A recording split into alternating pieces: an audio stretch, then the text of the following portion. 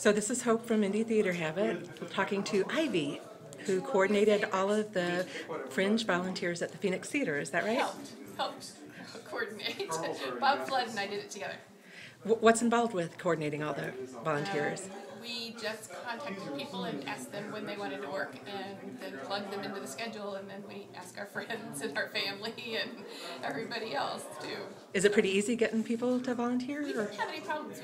We only have one slot open that I know of, and it may have even been filled by now. So, but as of last night, we only had one slot available left that's hadn't great. been filled, and so I figured I would probably end up working it, or Bob would one. So it was for the house manager for Thursday, I think it is. So. And let's see, this is, I think I asked you this before we started recording, but this is, how many years have you been volunteering with the Fringe? Or? I think this is it's at least my third year, it may be my fourth year. Do you have a show this year that you're eager to see in particular? Or I'm looking forward to seeing Mr. Charles, currently from Palm Beach. is that Ron's show at the, yeah. He's great, he is so fun.